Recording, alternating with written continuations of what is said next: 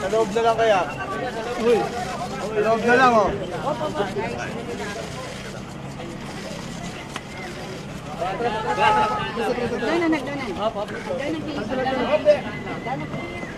Ang karagdagan na. Ang karagdagan.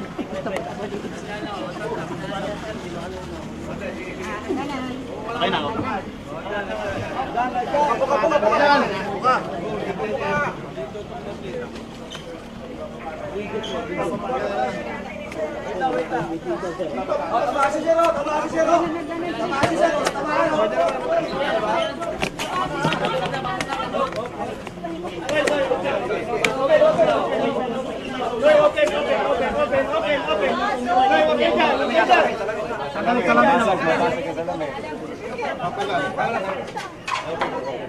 Okay lang.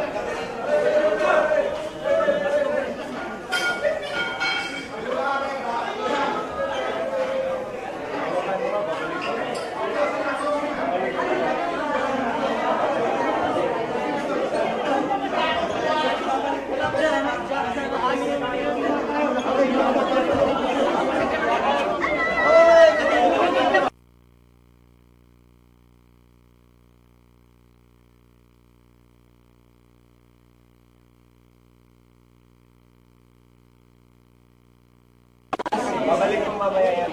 Hindi mo sumunod lang dyan.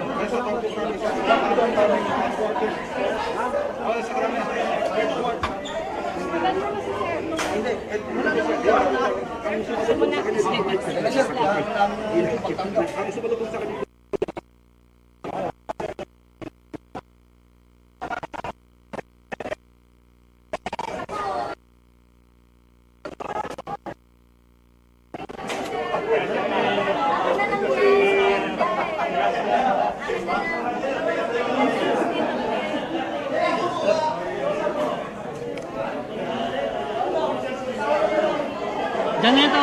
Diyan.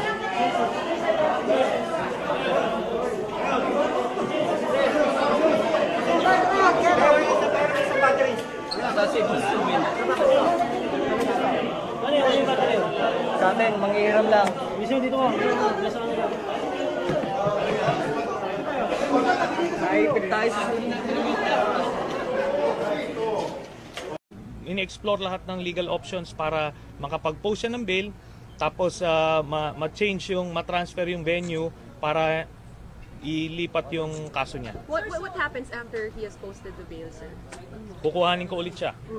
I will continue to provide protective custody sa kanya at hindi natin papabayaan si Matobato. Arrested for the same case in the past? Yes. And he already posted bail in the past? Yes. And so, bakit po may bagong, what's the explanation? Why ang, is there a new arrest warrant? kaya binigyan ng arrest warrant daw dahil hindi daw naka-attend ng arraignment nung Tuesday. Eh, sinet nila yung Tuesday na hearing na hindi ko alam na ako yung custodian niya. Hindi rin alam ni Mr. Matobato. So, kaya nga highly suspicious, ano? So, tapos, imposible siya makaka-attend doon kasi nga, may hearing nung Monday na inabot hanggang alas 11 ng gabi. Tapos, may schedule kami dapat ng hearing alas 9 ng umaga sa Senate din. So, alam naman nung judge na ganun ang sitwasyon, sana binigyan ng konting konsiderasyon. Oh. Nung 2014 din. Sir, are you providing him legal support now? Meron siyang abogado na napili nung mga ano niya, mga nag tumutulong din sa kanya. So yun. Sir, may takot ba ngayon si Mr. Matobato? Ha? May takot si Mr. Matobato? Well, kanina, umarap siya sa media, sinabi niya buong loob niyang hinaharap itong proseso na ito, kailangan niyang pagdaanan ito. So pinakita niya na hindi siya tumatakbo. At siyempre, may sa mga ganitong mga panahon, may mga konting anxiety at not knowing kung anong mangyari. Pero maganda naman yung pagbigay sa atin assurance ng PNP na hindi siya masasaktan dito sa ano. Other than this case, sir, meron pa ba siya ibang kaso?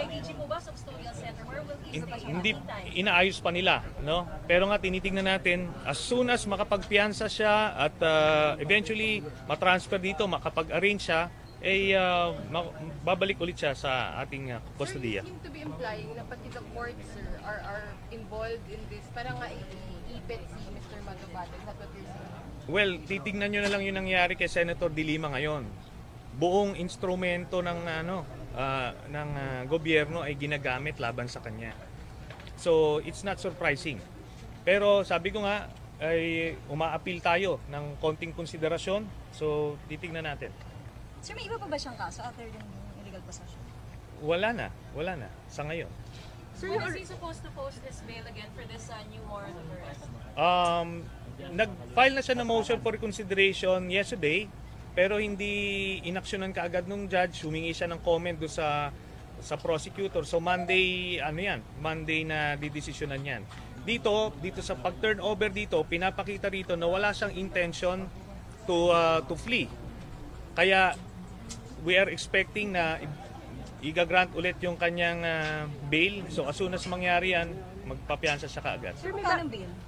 Nung last time, 2,000 pesos. Ngayon. So kung dodoblehin nila yan, edi 4,000 pesos. sir, may schedule na ulit yung arraignment na bago.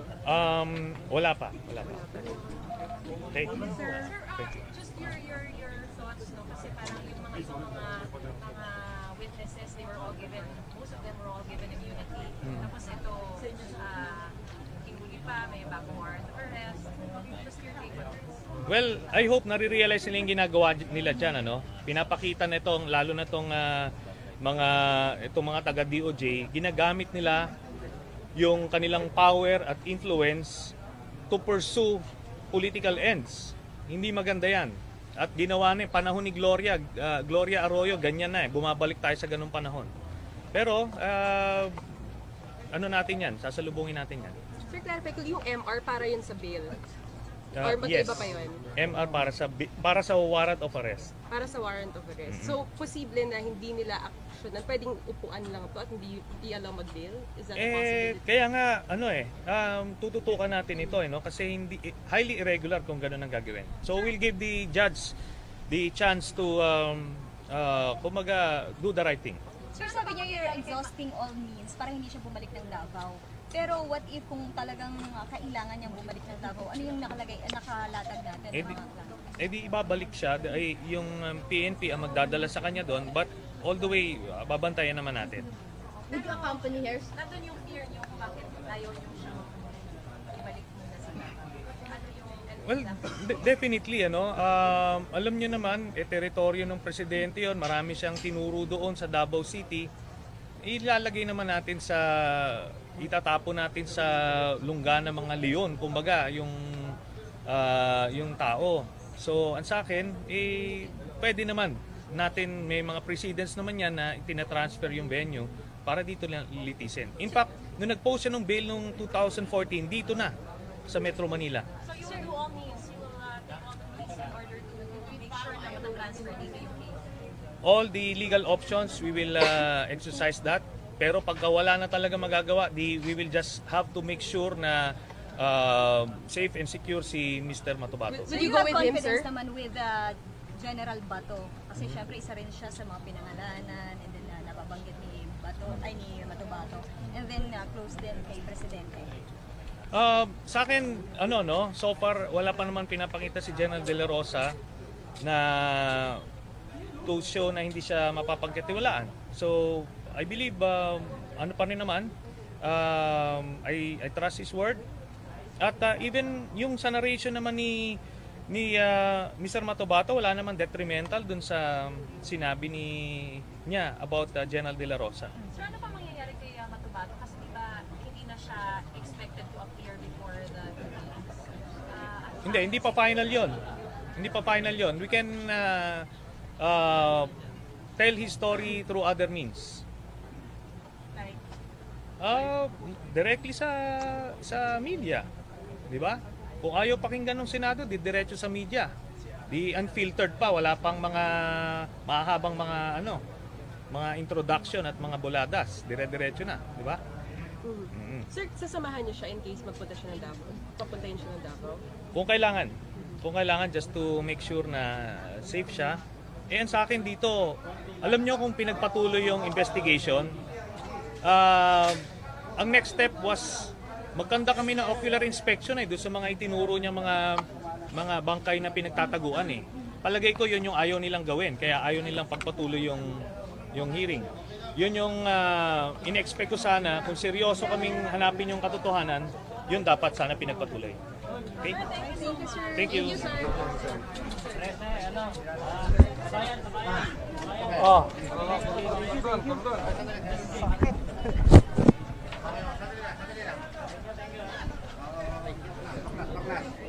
Warrant of arrest na in-issue para kay Mr. Matobato. Ang kadahilanan nito ay hindi raw siya naka-attend nung arraignment niya nung Tuesday.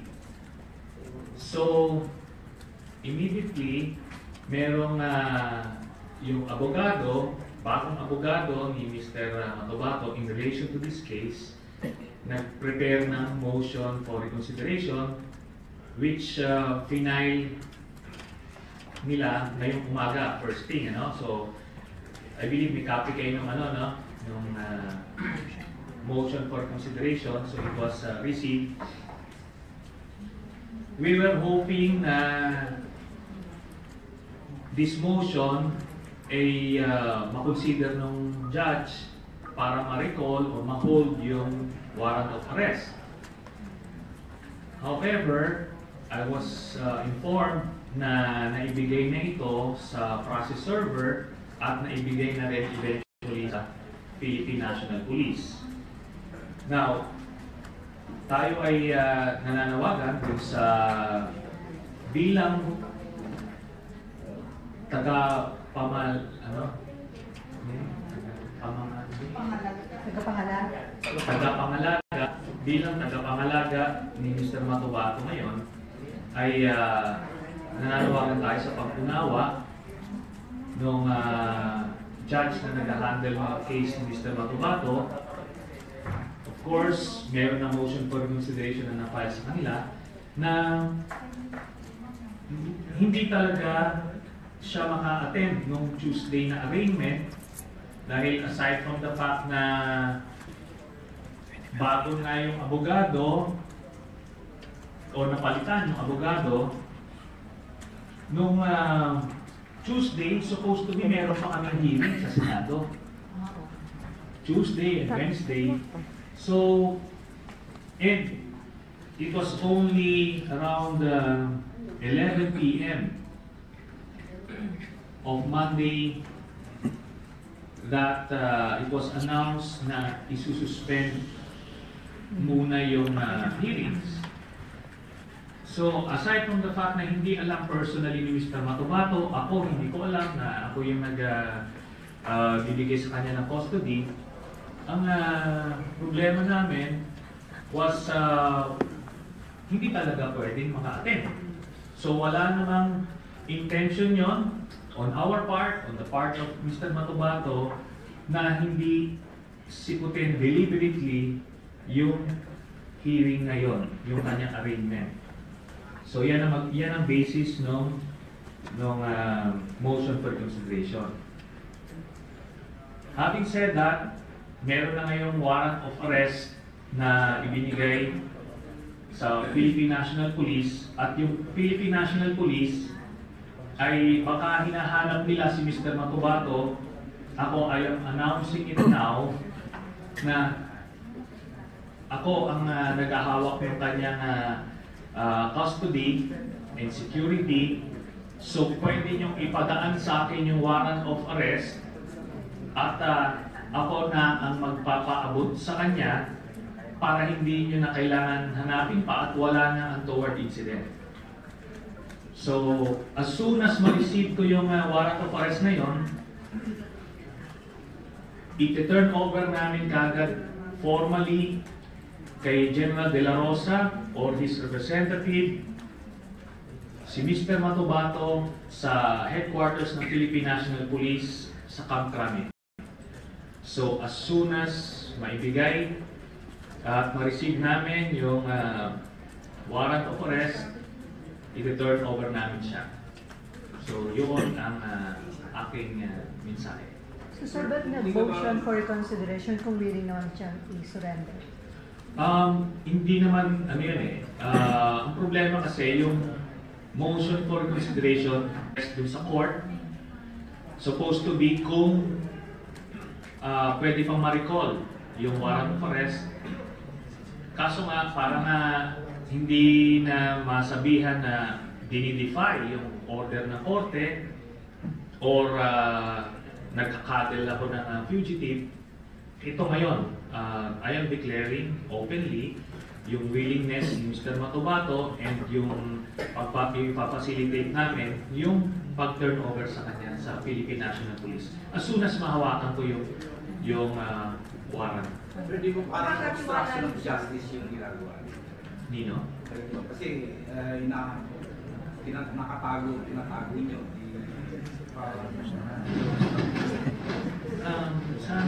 Ito na nga eh. Ini-explain ko nga na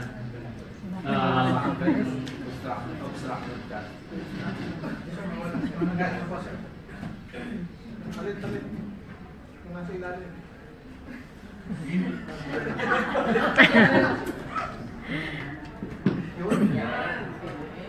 Precisely nga, para nga hindi tayo maakusahan ng obstruction of justice, sinasabi ko na nga ngayon na imbis na hanapin nila si Mr. Matobato, since ako yung bibigay sa kanya ng custody, idaan nila sa akin, it's as good as na ibibigay na sa kanila at ako na mismo ang magdadala kay Mr. Matobato sa PN. Sir, if the court grants the motion to set aside and then hindi naman na daw kailangan si Matobato sa custody, sir, will you still protect? Ano pong plano if the court grants the motion for consideration?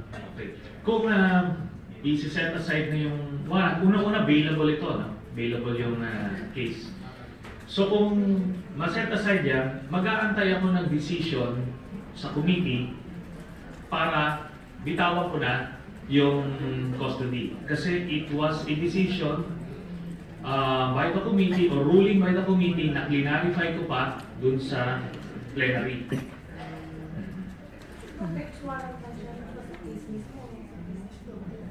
No. I believe as a result of yung pag-miss na ng arraignment. Yun yung hindi sa case. Yun sa case na nakabail na siya noon. So nanalify yung kanyang bail because he couldn't attend dun sa yung arraignment. Pero nga sa akin, having said that, highly suspicious naman yung timing kasi 2 years na ito tumatakbo, then suddenly nag-set sila for arraignment. On last Tuesday, na may schedule naman ang hearing dito. Di ba? It was only canceled nung late in the evening ng Monday. Pero nga, ganun pa man, tayo ay nananawagan ng konting pag-unawa on behalf of Mr. Matobato, although it's already stated dun sa kanyang motion for consideration, dahil yun na nga ang circumstances, medyo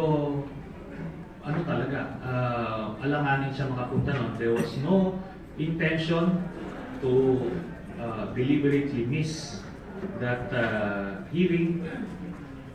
So, yun lang nga, talagang Pagka sinabi ng committee na hindi na kailangan talaga si Matobato bilang witness, grant na naman ng court yung kanyang request. paano mangyayari sa kanya? Hindi nyo siya, ibibitawan nyo siya o bahala na sa buhay? Eh, kailangan ko pang humingi ng formal ruling sa committee kasi I am basically acting on behalf of the committee. Ngayon, kung i-reverse ng committee yung ruling na yon, providing protective custody, then on my own, I can I can continue to provide protective custody in my individual capacity as a senator of the republic and a moral obligation as of a citizen. Sir, kung sabi nyo kanina, available yung case niya, kung sakaling hindi mag-grant yung motion, tapos tinurn over nyo siya, will you bail him out? Yes. Ba't hindi na lang po unahin na makita lang before turning? Kasi ayaw nga natin magkaroon ng untoward incident. Kasi meron ng warrant. Kung pupunta siya, sasakay siya ng aeroplano, sa airport pa lang, dadamputin na siya. Ayaw na natin, baka sabihin na eventually nagkaroon ng pagkaagawin yung ganyan. Ayaw natin ng gano'n. Pero kung nakatiwala rin siya sa PNP, di ba delikado siya? Wala tayong magagawa. Ganun kasi yung proseso. So, pero, kaya nga we will entrust him sa pangangalaga ng leadership mismo ng Philippine National Police. Para sa atin, we will turn him over in good faith and I believe, pangangalagaan nila. So sir, alam na ni Matobato na isusurrender nyo siya? I mean, napag-usapan nyo na? It was his decision. Mas handa na siya arrest.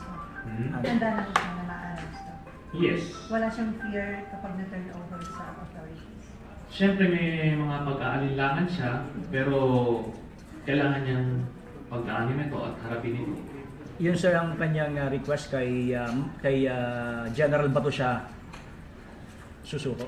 Hindi, that's my recommendation para kasi sa natin siya i-turn over, di ba? And ako naman, institutionally, Senate, I'd rather deal with the head of agency also, which is the General De La Rosa. Why not NDA? Sir, ano mga charges against sa kanya? Illegal possession of firearms back in 2014. In relation to the DDS? No. Ito yung kinento niya sa hearing na nung June ay pinapaamin siya na siya ang pumatay kay Richard King. So tumanggi siya. Ang ginawang basis ng partner license. You're trusting the PNP to take care of Matobato, pero on your part, sir, wala kayong gagawin just to be sure na safe na siya doon sa PNP? Well, itong press ko na to, informing the whole world about what went down and what will go down is part of that process of ensuring his safety. Kasi alam nyo, hindi nga nila ina-announce na may warrant na, no? So, i-manhunt kung hindi inform ng ganito. Di ba? Wala namang intention kasi hindi nga alam. Nalaman ko lang talaga informally late last night. So sir, personally, sa tingin nyo, mako-compromise talaga yung security niya kung ita-turn over siya? I mean, kukunin siya ng PNP? Hindi. Not with the AP leadership. Sa ngayon,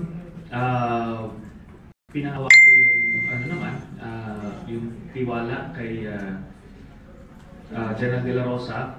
Wala naman siyang pinapakita pa na masasabing hindi siya pwede pagkatiwalaan. So, yun. Pero have you talked personally to General De La Rosa about this, your plans? I don't have a direct line, so I am informing the PNP leadership publicly. Then after that, we will coordinate directly with the headquarters of the Philippine National Police. So I'll be in the Senate, aantayin ko yung warrant na yun. Pwede nilang ibigay sa akin para ako na ang magdadala. So hindi na kailangan hanapin kasi I will give you my word na soon as mahawakan ko yung warrant of arrest na yun, i-turn over ko kaagad sa headquarters ng Philippine National Police sa Camp Crame to General De La Rosa or his representative. So sabi niyo suspicious. Yes. Sabi niyo suspicious, parang dating ba napagplanuhan yung timing na nangyari ng Monday night kasi following day? Sa akin, let's just call it irregular. Kasi 2 years na yung kaso, tapos ngayon lang lalabas ulit, yung arraignment after niya lumabas noong September 15. Yes. Siguro I'll be here hanggang mga 5 p.m. So pag binigay sa akin yung warrant, then dire-diretso na kami sa Camp Crame. So you will personally bring him there? Yes. Okay. So dito mo si Matobato? Wala. Wala naman dito. Basta, ano yan?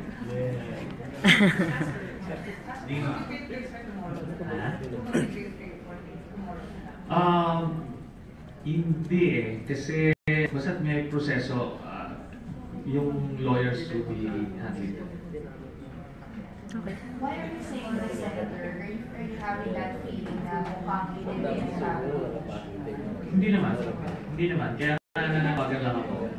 Kasi konting pag-unawa, it's everybody's aware na dito si Matobato, tapos may hearing kami dapat Monday, Tuesday, Wednesday. So it's quite impossible for him to go there. Besides, hindi naman niya alam personally kasi yung dating, on the assumption na yung dating abogado ang in-informan, pero wala namang communication yon sa kanya o sa akin. Ako hindi ko naman alam. Kung alam ko, I would have manifested sa committee na kailangan pumunta ng Davao para mag-post ng bill.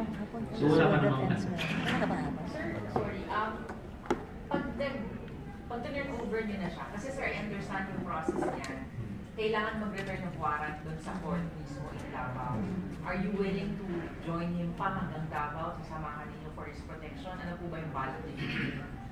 Kung kailangan, pero meron namang mga proseso na he doesn't need to go there kasi kung mag-grant naman yung motion for reconsideration, tapos nakita naman nila na he turned himself over, so walang intention to flee. So hopefully all of these things will be given due course. Plus, nung unang nag-post siya ng bail, dito na sa Metro Manila nag-post ng bail doon sa case niya that same case sa Davao. So may mga ganong daw. Sir, kung piyapiansahan niyo si Matobato, mananatili siya sa custody niyo? Kung kung i-reject na siya ng komite, I will continue kasi talagang alam natin na pipiliklo yung kanyang buhay. So kahit i-terminate na yung hearing on DDS, continue yung protection? Yes. In my individual capacity as senator. Until when, sir? Hanggang kailan, sir, yan? Hanggang kailan? Necessary. 6 years. Diba? Pwede hanggang 6 years. I believe it's a given. Alam nyo ngayon, maraming namamatay kahit wala kang death. Diba? Maraming namamatay. Pinapasok ko nga sa bahay. Diba? Kung nagkamali kang mag-surrender at ilista mo yung address mo, pangalan mo, lahat-lahat, mamimiligro ka na eh. Okay? Other issue. Another topic. So, teka muna, maliwanag yun. Ito, obstruction of justice na yun. Precisely, wala nga akong intention eh. Ha? Kaya ako sinasabi to. Kaya nga, please nga malino. Sir, other topic, sir, yesterday si Vice Mayor Paolo Duterte said na wala naman pinatukuyan pa kung sino, pero meron daw pong isang senador na added daw po sa campaign. Your reaction lang po? I wouldn't know. I wouldn't know. Basta ako, I'm sure I'm not that senator. And paano kaya natin mariresolve yun? I believe, siguro kung mapapangalanan niya, di mas matutukoy natin. Pero kung blind item niya, hindi. May suggestion sir na magpa-drug test daw yung mga senador para Pwede naman yun. But alam niyo yung ganyan kasi, ano yan, no? Voluntary nature. And sa akin dito, dapat same standard. Kung mag-a-accuse siya, di sabay-sabay. Pati siya magpa-drug test. Oo, tsaka hindi yung urine lang, ha? Blood. Talaga. Tingin po ninyo, ano yung intention? Bakit siya nagsabi ng gano'n? Kasi hindi naman yung pinakalaman. I don't know. Siguro para magkaroon ng down sa matarnish yung image na Senado. But hindi naman. Individually,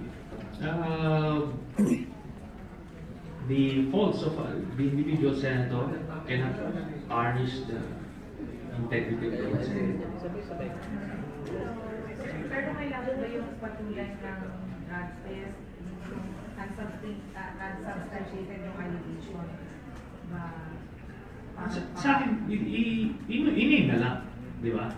Kasi kung sasabihin, next niyan, baka, may isang senador na, kunyari, sabihin, may senador na addict sa cocaine, lahat kami, drug test kami. Next niyan, meron daw addict sa, ay alcoholic, di sunod naman kami. Ano susunod? May addict sa lechon. Hindi, kumaga, parang Sino yun? Ha? Sino, sir? Ako, mahilig ako. Baka ko yun.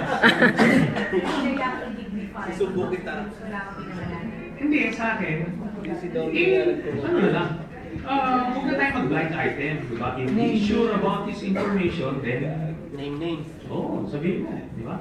So ang burden na kay Paolo patunayan. Oo naman.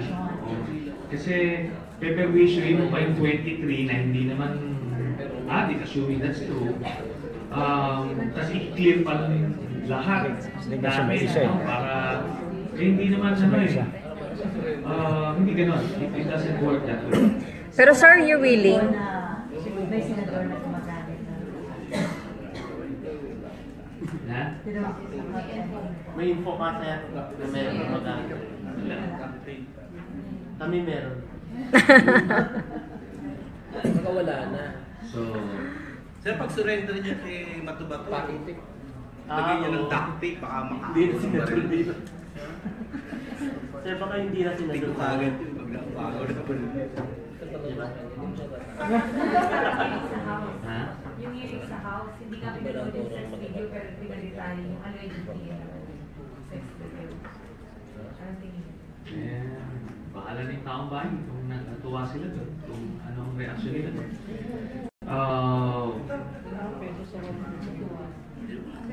Pero sir, meron kayong resolution dito, di ba? Tungkol dun sa alleged sex video. Hindi nga pinalabas, pero dinitalya naman kung anong laman o anong ginagawa dun sa video. Well, the fact that the House leadership allowed it, ibig sabihin, pumasa sa standards nila of propriety. And it speaks of the kind of leadership they have. Reaction sir, bumaba yung satisfaction ratings ni Kong.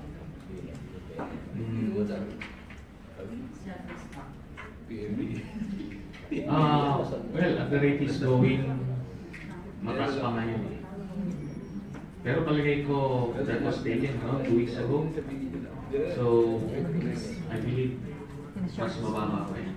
Magdidirect. Going down fast. Kung hindi siya magbabago. Hindi na. As it is, yun na yun. So, okay. Sir, last na, sorry. Sir, may kumakalat nga po na nakita daw kayo ni Vice Mayor Paolo ng Tuesday. Hindi po totoo yan. I was having dinner with my family, birthday nung anak ko nung Tuesday. Nung Tuesday, sinelebrate namin. Hindi ko kayo nakita ever. Hindi ko pa siya nami-meet ever. Wala. Wala ako sa Tinder. Gusto mo mag-sitters na ako? Sige, sige. Baka may kamukha ka. Lobat na ako eh. Okay. Thank you, sir.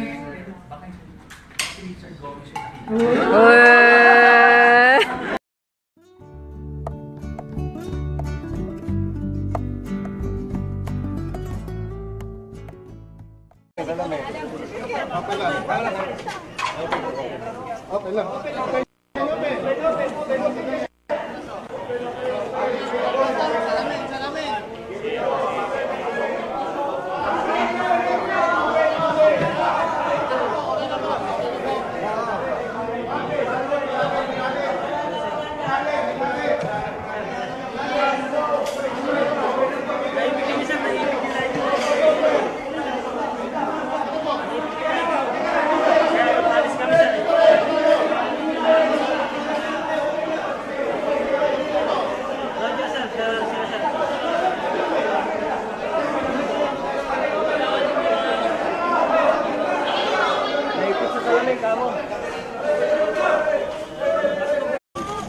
Loob na lang kaya. Uy. Loob na lang, oh.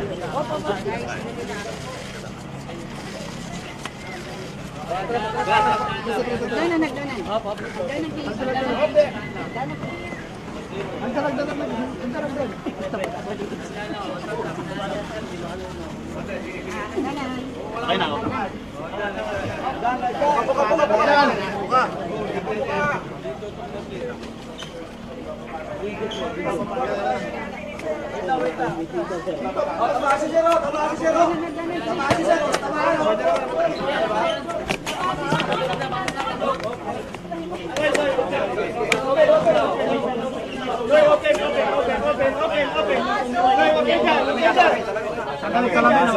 Options para makapag-post siya ng bail, tapos ma-change yung, ma-transfer yung venue para ilipat yung kaso niya. What happens after he has posted the bail, sir? Kukuhanin ko ulit siya. I will continue to provide protective custody sa kanya at hindi natin papabayaan si Matobato. Arrested for the same case in the past? Yes. And he already posted bail in the past? Yes. And so, bakit po may bagong, what's the explanation? Why ang, is there a new arrest warrant? kaya binigyan ng arrest warrant daw dahil hindi daw naka-attend ng arraignment nung Tuesday. Sinet nila yung Tuesday na hearing na hindi ko alam na ako yung nag-custodian niya. Hindi rin alam ni Mr. Matobato. So kaya nga highly suspicious, ano? So tapos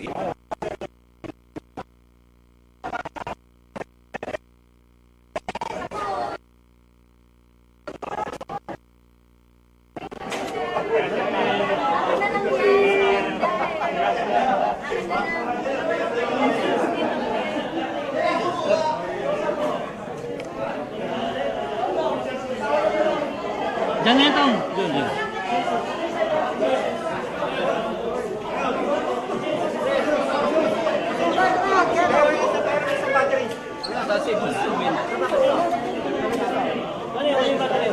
Sa atin, manghihiram lang. Bisa dito ko. Naipit tayo sa in-explore lahat ng legal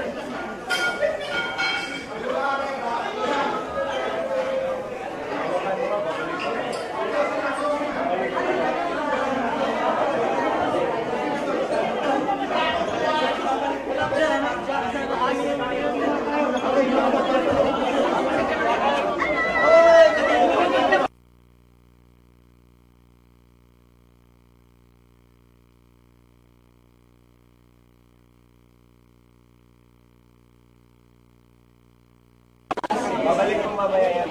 Hindi ko nag-document lang.